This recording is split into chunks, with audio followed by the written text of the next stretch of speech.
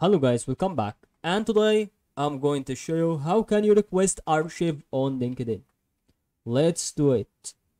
All you need here in this video is just to follow. Make sure you guys understand how this actually works through every single explanation. So right now what we can do is just to click here on this on me. Once you click on me here, it will start to be revealed in front of you, settings and privacy. Once you click on settings and privacy, it will start to be revealing this page. So right now, after you do it, you can click on data privacy.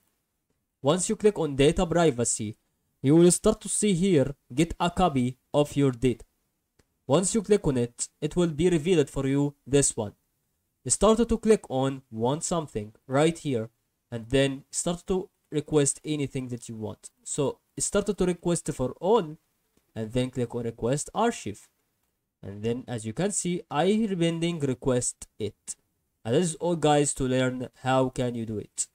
Hopefully this could be the videos that it could be understandable.